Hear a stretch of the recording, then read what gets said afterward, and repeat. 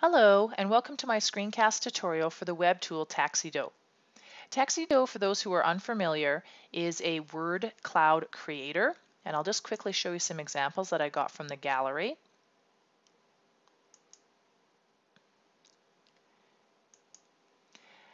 Now, if I hover the cursor over top of the words, you'll see that they are highlighted and rotated appropriately so that we can read them. So now that we know what we're working with, how do we make our own?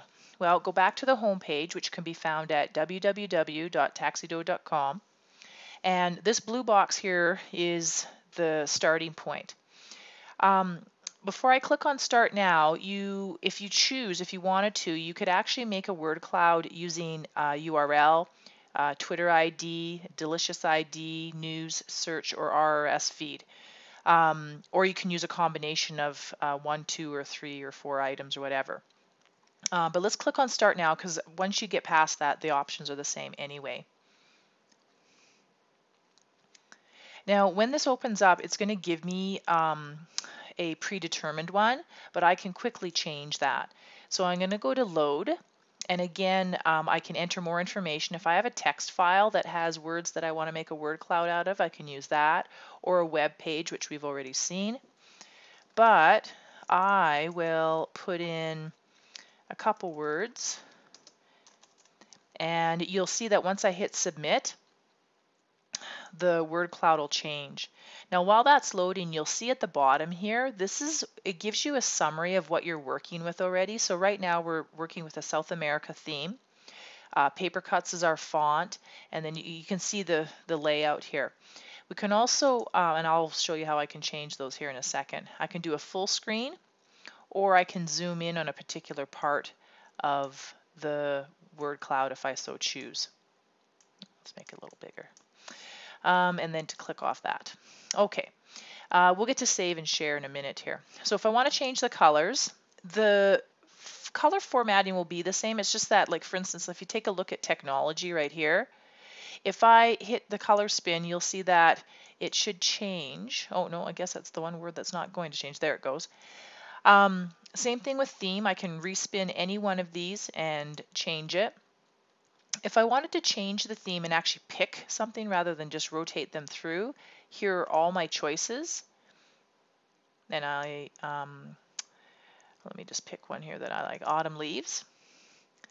Now, if I really like that and I don't want to make sure that it doesn't change, I'll just lock it. Same thing with font, orientation. If I wanted to, let's do just horizontal. And again, you'll see that it's loading down here. Layout, or if I wanted to spin them all. But we'll leave it at that because I'm just trying to quickly show you this. Shape, I can actually change the shape. So let's say if I wanted to go with an apple. And if I wanted to invert it, what I would do, actually let's just click off this so you can see what the apple looks like. And then I'll go back. If I want to, this is a cool little feature because I can choose these other choices as well.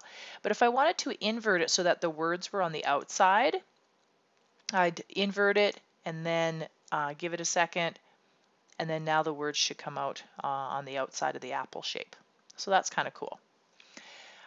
If I make a mistake and I want to go back to something, here's my entire history of the changes that I've made. So there I can go back to that.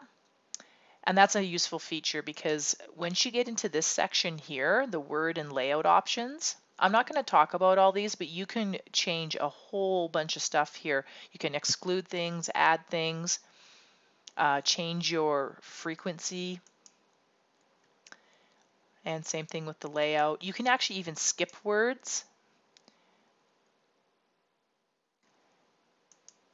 And there's one more option, advanced option. I can even play around with the lightness and darkness of the background, etc. Let's close out of here. I can share it on social media. Tagxedo also has a gift store that you can buy t-shirts and that sort of thing if you so choose. Up here gives you more of those options. I can save it as an image onto my computer. I can save it onto the web.